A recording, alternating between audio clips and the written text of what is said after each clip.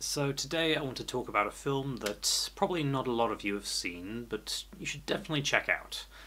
Before I get into that, I'm just going to talk about the director. John Frankenheimer was an acclaimed director who began his career during the Cold War period. He was sort of a pioneer for the political thriller genre as we know it. His most famous film is The Manchurian Candidate. I told them to build me an assassin. I wanted a killer from a world filled with killers, and they chose you. But he may also be known for Birdman of Alcatraz, French Connection 2, or Grand Prix. None of those, however, had the distinction of being his favourite film. Which one did he give that honour to?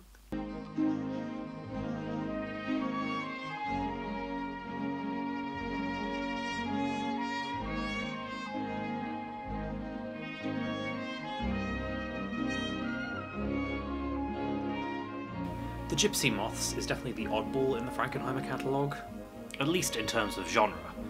Despite the extreme sports setting, in this case skydiving, it's a character-driven romantic drama. It's about skydivers, yes, but it's also about people. Young people, old people, disaffected people, people with nothing to live for, people who may be chasing death. I don't think about it one way or the other. You almost went to the ground. Same thing at Lawrenceville. Now, how can you not think about that? Our protagonists are three men who travel the country doing barnstorming shows for money. We have the former soldier, Mike Rettig, played by Burt Lancaster. We have Joe Browdy, the snarky yet God-fearing man, played by Gene Hackman. And finally, Malcolm Webson, the lost young kid, played by Scott Wilson. Their travels take them to a small town in Kansas called Bridgeville, just in time for a 4th of July weekend. Malcolm has family there, in this case an aunt called Elizabeth Brandon, played by Deborah Kerr, an unhappy housewife who lets the three stay with her to liven things up a little. You said it was terrifying. Yes. Well, I suppose in a way that's what makes it exciting, isn't it? The Gypsy Moths is a film full of contrasts. The contrast between boring suburban life and exciting on-the-road life, the contrast between marriage and one-night stands, the contrast between youth and age. Characters with directly contrasting lives all come together for this one weekend and then separate forever, unable to coexist. You have contempt for us, don't you? Who? Certainly everybody here this afternoon. John Frankenheimer's output before this was what he described as character-based action movies that were almost entirely male-centered with very little female presence. He was a director that really embraced the methods of New Hollywood, and The Gypsy Moths was his first film to abandon the studio completely and film everything entirely on location to create a sense of realism. Yes, I mean, I shouldn't think you'd have to do anything in particular to make it more interesting than it is to begin with. The whole film is practically bathed in sunlight, almost to let the viewer feel that they are there on that 4th of July weekend. The rain that falls after a major character dies is there to encourage the viewer to mourn along with them. The repeated cutaways to a marching band rehearsing for the 4th of July parade reminds the viewer that life goes on despite the tragedy that happens. We're a little out of place here, aren't we? Rowdy and I, anyway. John Frankenheimer had worked with Burt Lancaster before, and the Gypsy Moths marked their 5th collaboration together. Burt Lancaster got fame in the golden age of Hollywood for playing rugged, manly heroes. You've been shanghaied aboard for the last cruise of the Crimson Pirate. His most famous role was in From Here to Eternity, where he shared a steamy kiss on the beach with Deborah Kerr, so the reteaming of them here is definitely not a coincidence. I was wrong once. About 1953, I think, wasn't it? 1953 is when From Here to Eternity came out. Mike Rettig in some places comes across as a subversion of the typical Burt Lancaster leading man. Why are you taking so many chances now? What are you trying to prove? He's a man without a purpose, living only to defy death, and he's found a way to exploit this for entertainment. You came too damn close before you opened your chute. I came for a show. Listen, little kid. It's quite telling that a scene of a normal family dinner at home is then followed by a scene in a strip club where Rettig is told he might be more at home. The Paradise might be more the sort of place that would appeal to you. What sort of place would appeal to us? And his eventual one-night stand doesn't happen with Mary, the casual stripper, but with Elizabeth, the respectable housewife. How terrifying. He wants to make a life with Elizabeth, a woman he's known for all of 2 days, and when she tells him no, he seems to lose all reason to live.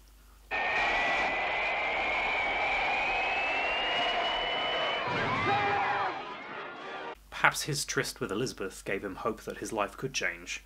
Once the reality hits, he decides to go out doing the cape stunt. This character isn't completely original, but John Frankenheimer's direction and Burt Lancaster's performance help elevate him slightly. There's always another choice. Don't you see that? And I wonder if it was intentional on the director's part to cast someone who had been an action star in the golden age of Hollywood as someone who's now losing interest in his exciting life. Sometimes I think you hate to come back to the ground at all. The protagonists who get the most focus are divided into Rettig and Elizabeth, both played by Golden Age stars, and then Browdy and Malcolm, both played by stars of New Hollywood. Another contrast in the film, and note how the film contrasts the three love scenes. We get a tame conversation and nothing else between Malcolm and Annie. It's full of sexual tension that never goes anywhere beyond a kiss. Then we have the aftermath of a quickie between Browdy and Mary, where neither party was that interested. Finally, Rettig and Elizabeth have a passionate love scene. Well, of course not. We're delighted to have you. Elizabeth is there to be a foil to a lot of the other characters. She contrasts the exciting life of a skydiver with that of a housewife in a small town. Most ordinary people can't help but respond to the idea of some excitement in their lives, you know. Her life is not shown to be better or worse than the men's, given that she has a loveless marriage to John and there is mentions of her having affairs before. Does it happen often? No, not often. But it happens. Not much of her life is shown outside of this one weekend, and all we know about her is that she's the chairwoman of a women's association. She's the opposite of Rettig. He's the thrill-seeker that wants a normal life. She's the normal, respectable figure that wants a taste of excitement. How do you come to have this wonderful freedom of choice? For them, the taste of the opposite life doesn't improve their own at all. That's the difference. You have to want it. Rettig realises he can't have a normal life and falls to his death, while Elizabeth is terrified of unpredictability. I imagine you're the sort of man who always manages to find the best and rightest reasons for everything you do. Do you think that's possible for everyone? Elizabeth also contrasts with Mary, the stripper that Browdy brings home. In her past, she had expected to marry Malcolm's father, who eventually ended up with her sister. I don't know, I guess I just wasn't very observant. And so she settled for John. And it was all right, too, for a long time. Mary is a tamer version of this, hoping for Rettig and settling for Browdy. The one in white. I like the one in the red better. Yeah, so did I. The statement that John Frankenheimer seems to be making here is that differing lifestyles can sometimes have the same problems. In some ways, Elizabeth refusing to run away with Rettig could be seen as her atonement for having a loveless marriage with John. You wanted me to go with him. The last lines between them do suggest that there could be hope for their marriage after all. The thought terrified me. And me. Another contrast in the film is that of Browdy's two conflicting characteristics. He lives the life of a rock star, travelling from town to town, entertaining people and hooking up with various women. I love her, I really do. Will you marry me? Yeah, right, Tuesday. I'm tied up till then. But he's also a devout Christian, going to church every Sunday. He also seems to be embarrassed by this. Browdy goes to church every Sunday. Okay.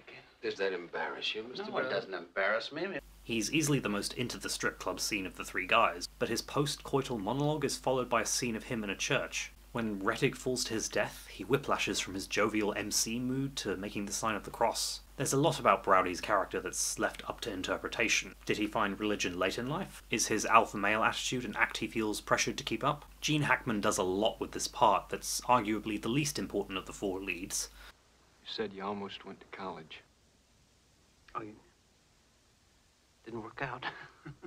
John Frankenheimer called the scene where Browdy talks about doing the cape stunt to be his favourite in the whole film, entirely because of Gene Hackman's performance. I mean, there was a couple of seconds there when I think I felt like the cape would actually keep me up. It doesn't matter which one of us does it, so I'll do it. Malcolm as a character seems like he's there to be the foil to the older men. You ever see his hand shake up there? He has elements from both their backstories. He has the troubled, nomadic backstory that Browdy has, while also the same looking for a purpose in life that Rettig has. Well, why didn't they ever take you, the Brandons? I never asked. Out of the 3 romantic pairings in the film, Malcolm's is the healthiest. I don't know very much about it, but I do know when it sounds good. Annie isn't married to someone else, nor did she settle with Malcolm. Their interest is brought on by an emotional connection rather than a physical attraction. They only share one kiss, which is brought on by the heightened emotions surrounding Rettig's death. Like there was some magic word to say. I couldn't say that word, because I don't know what it is. The scene gives them the modesty it didn't give to Rettig and Elizabeth, or Browdy and Mary. We never see how far they went. Annie also asks Malcolm to stick around. You won't stay for a while, though? Contrasting with Elizabeth refusing to run away and Mary being disinterested. Annie is even there to see Malcolm off right before he performs the final cape stunt. The last shot of the film shows Malcolm waiting for a train that we never see if he gets on. It's not said where he's going or what he plans to do next, and it's left open what he might actually do. You don't mind my not staying, do you? For tomorrow, get lost, will you? We have to wonder if he'll turn his back on domestic life like Rettig was implied to, or he'll go back and reconnect with the family that obviously want to still keep in touch with him. I'd like to know how you are. I will.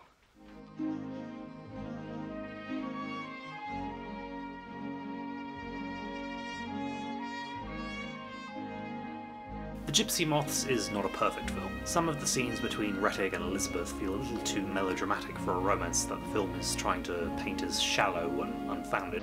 Merciful stranger, come to save me from the terrible boredom and lovelessness of my life. Is that what you think you are? There are a few other moments as well that feel a bit forced and contrived. And next. And